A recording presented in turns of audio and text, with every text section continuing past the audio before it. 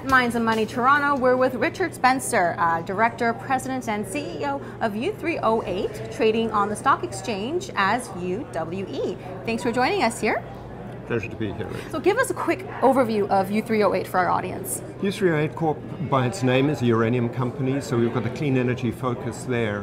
But the other component of the company is battery commodities, specifically vanadium and nickel and phosphate. You know, we're just incredibly excited about the growth that there's been in the battery commodities. We don't have lithium, we don't have graphite. But we feel that those fields are quite full at the moment, so it's the other commodities that go into the lithium-ion batteries and the vanadium redox batteries that we're concentrating on. And the uranium market will eventually come back. It's low at the moment, but the battery market is the one that's exciting. Right, well, you just said that you believe that the uranium prices will bounce back. How do you know? What can you share with our audience? Give us some insight. I wish I had that foresight, but I think that the real situation that's developing at the moment is that Kazakhstan, which produces 42% of the world's uranium, has an anti-corruption law that basically means that the Kazakh producers can only sell in a transparent market, in a market where there is a publicly available bid price. Right. Or an offer price. And so that basically means a lot of their production goes to the spot. And so the spot, which is traditionally a small part of the uranium market, is a bit sort of swamped by that production. And what's happened with the Kazakhs is that in May, they set up a trading arm in Switzerland. Of this year? Yeah. Okay.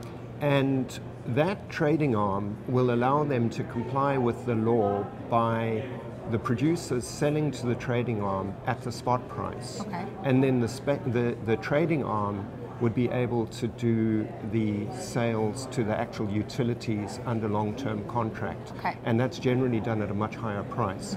And so the Kazakhs are getting the leverage in the total price. The trading arm was set up at the end of May, and it's actually going to start operating in the next couple of weeks to month or so. So I think probably once we get past that, we'll look back on it actually starting to trade as being the trigger in the uranium market. Right, so long term you're basically saying that the regulation is going to be stabilized. It will be. Okay. And I think that because the Kazakhs have produced a huge amount of uranium at very low price, and now that they're trying to get that price to go up so that their margins are bigger, everyone else is going to benefit.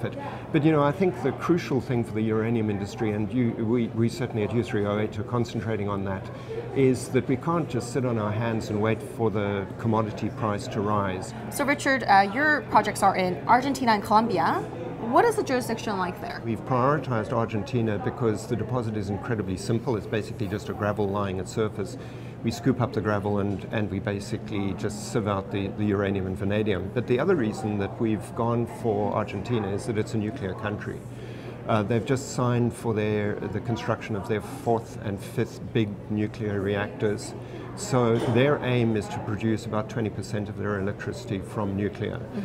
From basically a standing start, they plan to produce 20% of their electricity from wind and solar by 2020. They've got an incredible wind resource in the southern part of the country and the Atacama Desert in the northern part, which is literally the world's best solar resource. I think that the vanadium plays into that. You know, Robert Friedland has started to speak about the vanadium redox batteries, and he's the kind of character that we need in the vanadium space for people to recognize the importance of these batteries. And you know, they're not sexy, they're not small, they can never be used to power your computer or your cell phone or anything like that. Let alone your car. Well, there's an interesting thing on the cars, but you know, these are industrial scale, great big batteries. I mean, the Chinese are building the world's biggest battery at the moment. It's an 800 megawatt hour battery, which means it would be able to power 250,000 Chinese homes for a day. I mean, and these batteries are basically indestructible. They can be charged and discharged at the same time. They basically last forever. And in fact, when the battery sort of housing eventually breaks down, you can pump that vanadium out of that battery and put it into the next thing. Nothing ever happens to that vanadium. So, people have been put off a little bit because the capital or the entry cost is quite high.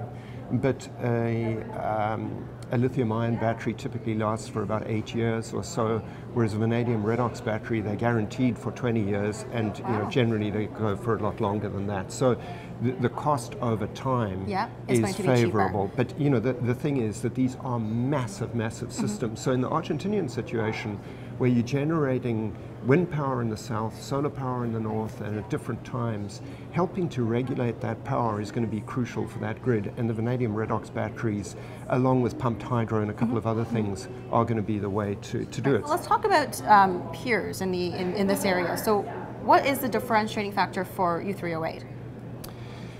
We are the only company in Argentina that has a 43101 resource as well as an economic study. So we know what our capital costs are, we know what our production cost is. And earlier I mentioned that it's crucial for the industry to be fighting to lower its costs.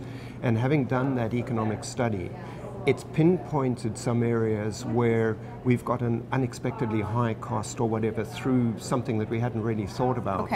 And now, having done that study, we know where those sort of anomalous points are. And are you working on lowering those costs? Absolutely. There are a couple of ways that we can lower those costs. And in fact, our objective is to lower our production costs to be competitive with the Kazakhstan companies, which are the lowest cost in the world. With vanadium, vanadium is a byproduct. There's only one mine in Brazil where it's the primary product. Everywhere else it depends on the steel industry. So if the steel industry is in the doldrums, then the vanadium supply drops off. The vanadium market went into deficit last year, and finally the prices started to react and move to the upside. The really exciting thing about the vanadium market is that not only is the use of vanadium in steel growing, steel's growing at about 3 to 4% a year, but on top of that, the vanadium required for both lithium-ion batteries and vanadium redox batteries is starting to grow exponentially. So by 2020, about a quarter of the vanadium demand is going to be from the battery industry. So, things are really, really exciting. Awesome. Well, thank you so much for your insight today with us, Richard. Thanks very much for having me.